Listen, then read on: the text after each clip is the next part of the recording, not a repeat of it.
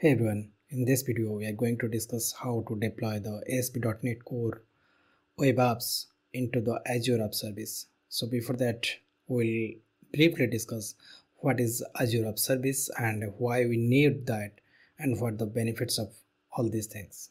So Microsoft Azure provides the many services for hosting the web applications. So among of them, the very popular is the Azure App Services. So let's understand what is Azure App Service. Azure App Service is a platform as a service that offering from Microsoft, and we use to host web applications, REST APIs, and the backend services for the mobile applications as well. It doesn't really matter which programming language or frameworks we have used. Web applications and services that are developed using any of the following programming languages or framework can be hosted, whether it is .NET, .NET Core, Java, Node.js, PHP, Python, or etc. Everything is supported by the Azure App Services. So let's learn that why use the Azure App Services over the on-premises hosting. So with on-premises web hosting, your organization is responsible for managing pretty much everything. So the everything means you may have to procure the physical server, storage, networking equipment, and all the related hardware, etc. And also you need to take care of the power supply, back up the power supply, cooling system, etc. And you need to install the set up the network and install the or configure the virtualization of software, operating systems, and any components that your application needs. And also you need to install any web server like the IIS, Apache, Nginx, etc. You need to install on the on-premises hosting so that it would work. But whereas the Azure App Services, all the things are managed by Azure. So that means your organization is only responsible for managing your business application and its data. So everything else is managed by Azure. So you don't have to worry about any of the things like the managing the network or underlining infrastructure, installing the operating systems or updates or the critical patches, runtime or middleware components. So all these are taken care by Azure. So that gives even more time to concentrate on what matters to your business. So don't worry about that, all the responsibilities of in the on-premises web hosting that we manage. So it's benefits for the business that the Azure can manage of everything. We just need to concentrate in our business. So that the main benefits that we use the Azure App Services over the on-premises hosting. So let's briefly discuss that some of the main advantages of using the Azure App Services. So first is the fully managed environment. So this means that is your app service automatically patches and maintains the operating system and language frameworks for you. You get the time to focus on designing, developing, and maintaining your application and data.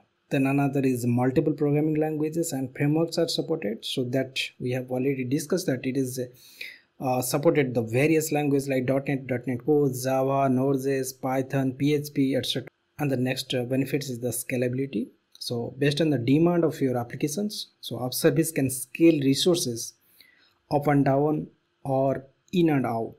You can do this either manually if you want to or automatically based on metrics like CPU utilizations, for example.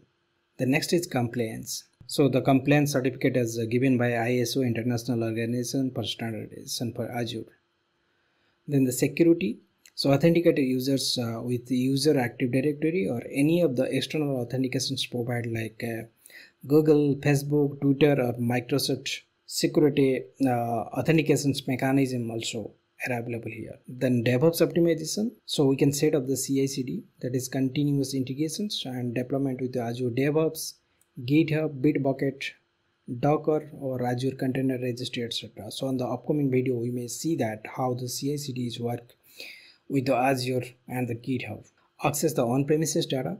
So with App Services, you can still access data on your on-premises servers using the hybrid connections and Azure virtual networks. We can also host a custom Windows or Linux container in App Service. So if you want to, you can Dockerize your app and host in the App Service. So you can also run the multi-container apps with Docker Compose.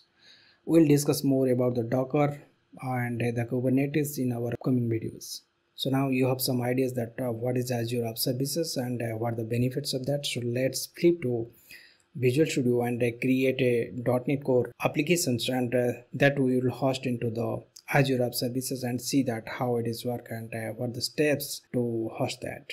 So you can see that I have created ASP.NET Core Web App, and let's click next, and let's rename that .NET 8 into Azure App Service. Click next, and it is on .NET 8, so let's click create.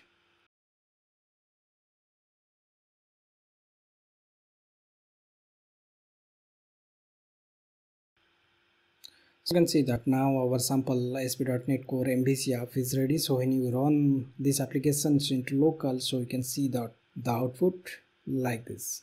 So you can see that the application is built and it's compiled successfully on the local host, and we can see the default ASP.NET Core MVC applications is ready here. So that we need to have host into the Azure App Services. So let's go to your Azure portal and see that how Azure App Services is work, and then we'll deploy this project into the Azure App Services. So let's open this Azure portal, and you can see that this is called the Azure App Services. So here we need to have the host our applications. So in Azure App Services we can see that this much applications or like the storage has provided for free for us. So we can install like 10 web app or mobile APIs with 1 GB storage for the free. So you can see that it is already running a ASP.NET Core MVC app here. So for now this demo we'll publish the another app services into here. So using Visual Studio we'll do that. So let's flip to the Visual Studio and stop debugging here. And these applications we need to host into the Azure App Services. So to doing that, so we need to publish it. So on the right click, so you can see that the publish button is here, so just click it. So here you can see that the multiple options to publish the web app, whether it is Azure, Docker, FTP, IaaS, etc. But we will consider how to host into applications into the Microsoft Cloud and Azure. So just click it and click on next. Again, we can see that there is different options to host the applications, like the Azure Virtual Machine, Azure Content Registry, and Azure App Services have also the two options. One is Windows and Linux. So let's choose as Windows. You can choose also Linux, there is no issue. I have choose the Azure App Service as Windows and click on next. So before that we can access the account. So we need to have log in our Microsoft account into the Visual Studio. So I have already did that. So once you did that, so you can see that there is the subscription name is automatically come, or you can just choose here the resource group. Under the resource group we need to have create. So you can see that this is the resource group. Already my one ASP.NET Core MVC app is running, but I need to have a create a new. So let's click here for create new. So I name it the same according to my project, like the .NET 8 into Azure App Services, and some of the name, this name 2024 8/20. So this is the date time, so let it be whatever the selected. I didn't touch that. And there is the subscription name that I have, and the resource group, and the hosting plan. So if you know that for the hosting plan, you can go to the Microsoft Azure portal, and if you can create here, let's say web app. So let's click here my existing resource group, and let's say XYZ. I didn't create here, just I check for you. Yes, it is available. Let's runtime stack is .NET 8, let's in Windows. So you can see that now the price will become here. So STS and the pricing plan here, we can see that.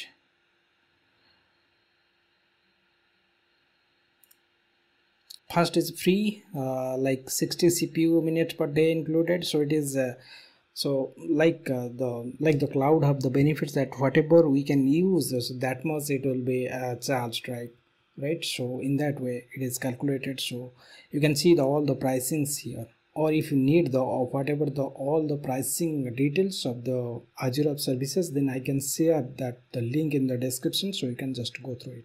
So I'm not concentrating about the price now, so I just go to my Visual Studio again, and whatever the existing details have been filled up, so I just let it be, and let's create this.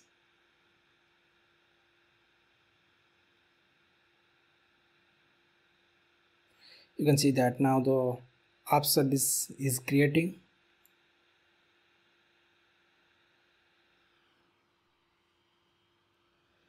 and here the confirmations that the Azure App Services is already is there, then it is ready to publish, so we can just click on the publish button. So it is checking that your local application is ready or not, then it will just publish it. You can see that your application will run successfully and it's done, and the build is started, and it will be post all the code into the app service. Now you can see that the confirmation message as the publish is succeeded, and if you go to the browser window, you can see that like whatever the Azure App Services we have selected, so that is published, and with a custom domain of Azure provided here, like the .NET 8 into Azure App Service that we have created, so that is available on the internet. So if we can, in any network, we can access it. So let's see that how we can change the applications and publish it again to see the reflect. So I have some custom HTML code. So I go to the views and go to the home and index.cshtml, and let's instead of this thing welcome and something, so I'll replace this with my code. Let's save it and let's run it first in local and see that how it is behave, and accordingly then we'll publish that, and we'll verify that if it is reflect on the Azure App Services or not. So instead of the default welcome message, we have added a bootstrap card, and that we want to host into our Azure App Service. So here you can see that the Azure App Services have the old one like the welcome message, but here we in the local we have made like this change. So let's again go to Visual Studio, and we'll again the publish, and it should be reflect. So let's stop it and go to here, and this time we don't need to have configure again because of it is already configured in our particular this application. So just click on publish button, so it will publish all the changes that we have made on our local. So click on the publish, so you can see that the publishing to the Azure App Services. So the publish has been succeeded, and it is open on the new window. You can see that. So the earlier one is this, now it is whatever we change in our local, so it is reflecting like this. So I think now you can got the idea that how we can easily deploy the .NET Core app into the Azure App Services. It like the ASP.NET Core MVC app, so you can also do like the if you want to the ASP.NET Core Web API or any mobile applications like in other Node.js and Python, anything you can host into the Azure App Services. So let's move to the Azure App Services, and we can see that how the behaving and what the configuration has been already there into this app. So let's click on this app that we have just created. Also you can see that there is the option like the stop and restart. So if we can stop our application, suppose you want that stop your applications to running into the Azure, so you can just click it stop and just confirmed as yes, and it is stopped. And whenever you move into the browser and if you run it again, so you can see that it is like 403, it is stopped, and let's start it, and you can start it and go again to the browser and run it.